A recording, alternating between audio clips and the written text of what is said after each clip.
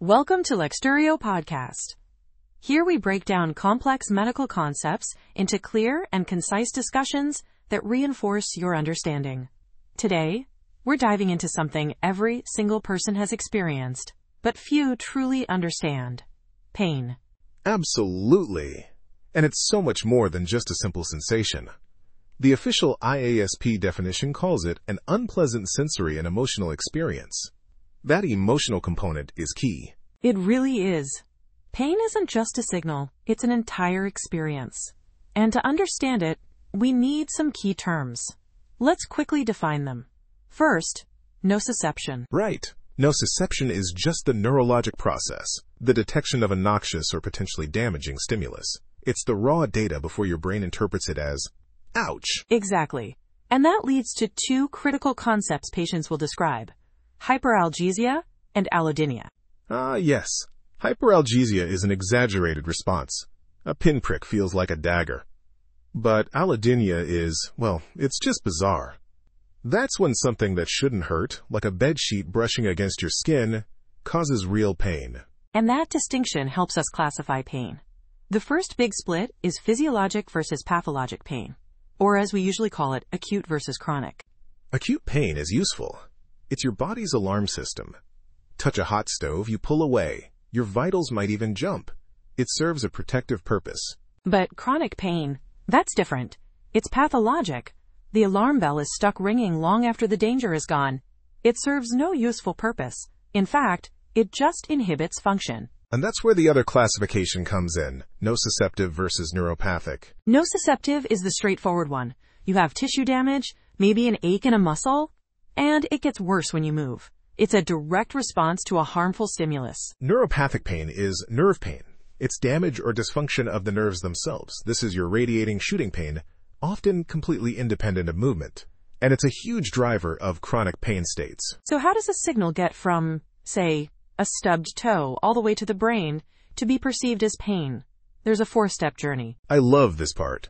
It's transduction, transmission, modulation, and perception. Okay, step 1, transduction. You stub your toe. What happens at the tissue level? The injured tissue releases what I call an inflammatory soup: globulin, histamine, substance P, CGRP. All these chemicals are released and they activate the nociceptors, the pain receptors. That's transduction, converting the physical event into an electrical signal. Got it. So the signal is created. Step 2 is transmission. This is just getting that signal from the toe to the spinal cord, right? Exactly. The action potential zips along the sensory nerve fibers up to the dorsal horn of the spinal cord. It's like sending an urgent telegram.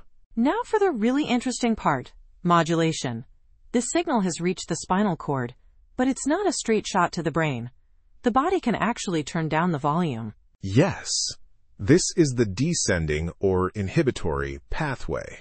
Your brain, specifically areas like the periaqueductal gray, releases its own painkillers, endogenous opioids like endorphins and enkephalins. So these natural opioids act on receptors in the spinal cord to inhibit the ascending pain signal. It's our built-in pain control system. But wait, if we have this amazing built-in system, why is chronic pain such a huge problem? It seems like this modulation should just handle it. That's a fantastic point. It's because in chronic pain states, this modulatory system can become dysfunctional or overwhelmed. The incoming pain signal is so persistent and strong that the descending inhibitory signals just can't keep up. The balance is lost. I see. So it's not that the system is gone, it's that it's failing to cope. That makes sense.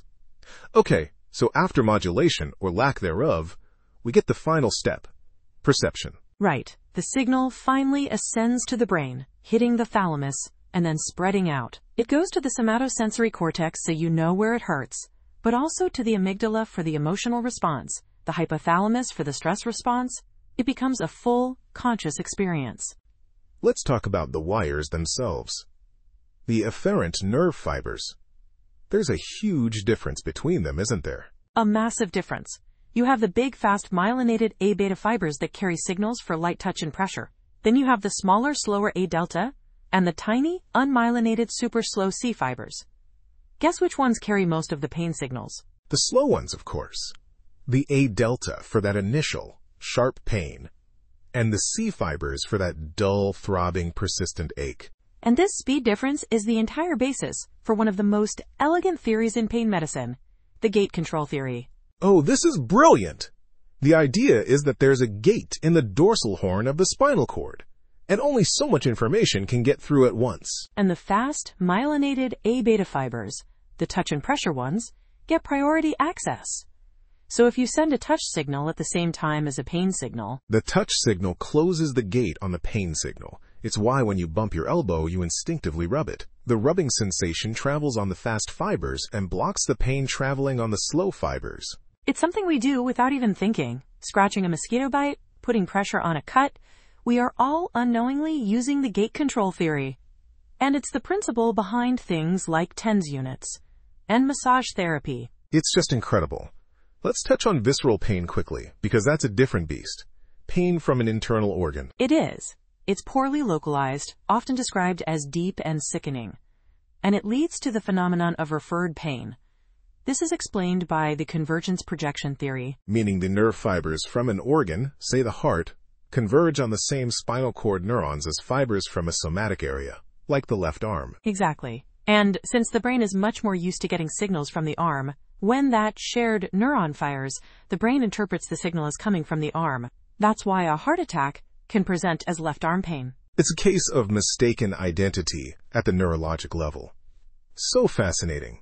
And all of this can go wrong, leading to sensitization. Right. You can have peripheral sensitization, where the nerve endings at the site of injury become hyperexcitable. But then you can get central sensitization, where the central nervous system itself becomes rewired.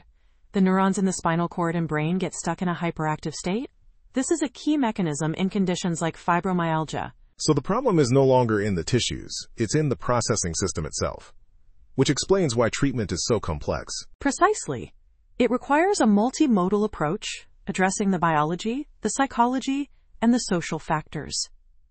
So to recap, pain is a complex sensory and emotional experience. We have acute, useful pain, and chronic pathologic pain. The signal travels through transduction, transmission, modulation, and perception. And we can use concepts like the brilliant gate control theory to help manage it. An amazing journey from a simple stimulus to a complex, life-altering experience. Thanks for breaking that down. My pleasure. That's all the time we have for today. Thank you for tuning in to the Lecturio podcast, and we'll see you next time. Goodbye. Thank you for tuning in. Keep exploring Lecturio's features to strengthen your knowledge and master key medical concepts. See you in the next episode.